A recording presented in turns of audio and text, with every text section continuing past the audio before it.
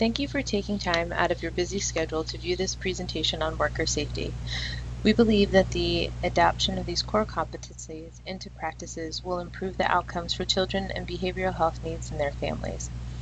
These foundational modules are developed to be viewed by family members, higher education students, paraprofessionals, and professionals. This module is presented by Adele Gallant, Fast Forward Program Manager at New Hampshire's Department of Health and Human Services. The New Hampshire Children's Behavioral Health Workforce Development Network's mission is to build a sustainable infrastructure for the professional development of the children's behavioral health workforce based upon the core competencies and infused with the system of care core values and guiding principles. The need is for New Hampshire to have an adequate workforce and an infrastructure to support those who work with children, youth, and families. The New Hampshire Children's Behavioral Health Core Competencies were developed in 2011 by a representation of diverse stakeholder groups, including child-serving community mental health providers, family organizations, state policymakers, and university staff. The goal was that the competencies would be the first step in developing a systemic and comprehensive human services development infrastructure. The competencies were developed using the system of care core values and principles as the foundation. There are 7 domains: family-driven and youth-guided practice, cultural and linguistic competence, childhood development and disorders, screening, assessment and referral, treatment planning, interventions and service delivery, systems knowledge and collaboration, and quality improvement. The competencies are organized for professional staff by levels of knowledge and skills in each domain. There are 3 levels: foundational, intermediary, and advanced. The levels are designed to identify the skill level of practitioners.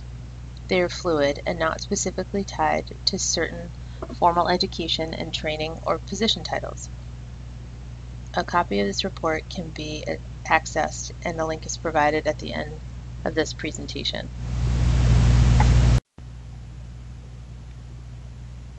This is one of a series of modules designed to support the development of core competencies in the children's behavioral health workforce. This foundational health and safety module will review appropriate and professional workplace boundaries and guidelines for workers to stay safe during home visits. The ability to set and maintain professional boundaries is critical to an effective, sustainable career in human services. Human service workers make judgments regarding boundaries on a daily basis, and these decisions affect not only their own well-being, but also that of their clients and colleagues. Not even the most skilled worker can anticipate every situation in which challenges to professional boundaries may arise. At the same time, every worker can and should examine in an ongoing way how her or his professional boundaries enhance or harm her or his relationships with clients and her or his ability to cope with work-related stressors. Examine your motivations for devoting extra time and attention to particular clients. Although some clients require more energy than others, treating one client differently than you do others may be a cue that your boundaries are overextended. In such situations, assess whether your services are congruent with the client's care plan, your job description, your professional scope of service, and your organization's mission. Be discriminate in your use of social media. For example, avoid friending clients on Facebook, and limit the amount and type of online information you make available to the public, or even to your friends' social networks, to prevent conflicts of interest with clients. Similarly, don't attempt to access, without informed consent, online information about your clients. Realize, too, that posting negative information about your workplace on social media may demonstrate a lack of respect for colleagues and your employer. Always remember that no worker can work harder to meet case goals than a client themselves. Find ways to nurture yourself throughout your workday and during your commute. Take regular lunch breaks, if possible, away from your desk, outside of your car, or otherwise apart from work responsibilities. Find ways to change up the pace of your day. Stand and stretch occasionally if you sit at a desk. Listen to music, an audiobook, or an enjoyable radio program while driving to the client's visits or during your commute. Take a brief walk, or simply breathe deeply and mindfully for a full minute. Be attuned to the ways in which you absorb work stresses and take steps to manage that stress. Even workers with excellent external boundaries, supportive colleagues, and manageable caseloads often find themselves, quote, taking work home on an emotional level. This can result in persistent worry about client situations while away from the job or unfounded fears of professional inadequacy. Devote time off the job to activities that nurture you. Spending time with your family or friends, reading, watching a movie, singing, journaling, meditating, exercising, or other diversions can re-energize you to return to work. Your safety should be at the forefront of your mind. You are responsible for ensuring your own safety.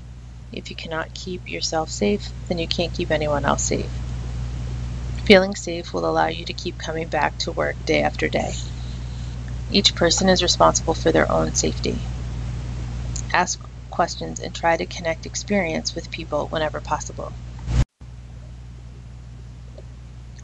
Most home visits that a worker has, there will be no problems, but just in case, always be concerned and aware. Know the individual or family that you are meeting with. Understand that you will have a different level of awareness depending on how well you know each family. Know your resources and have a plan of action. Know your agency's protocols and plans of intervention. Know yourself and maintain your composure. Beware of your own buttons and triggers. As a reminder, not all communication is verbal. Don't be afraid of silence. Be aware of what someone is saying with their expressions and body language, not just their words. Be aware that you cannot always tell how someone perceives what it is that you are saying. Another individual's interpretation of communication is based half upon what your facial expression is, a quarter on the tone of your voice, and less than 10% on what it is that you are actually saying. Be mindful of what you are conveying with your entire self.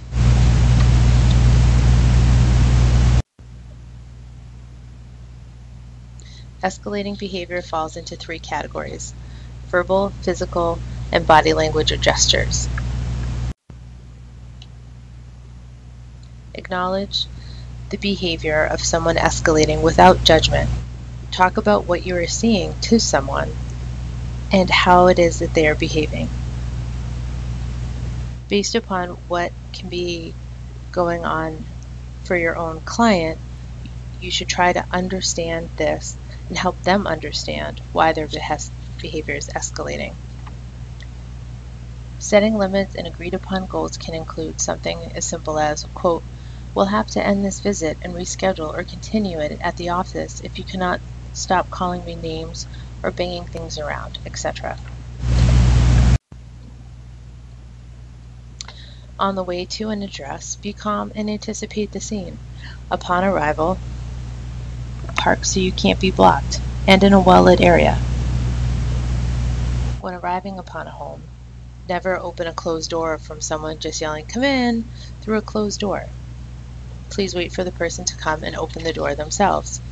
If someone has a pet, ask them to place the pet behind a gate or closed door. Once inside someone's home, scan the area and be aware of your surroundings. Never do a home visit or an interview in a bedroom.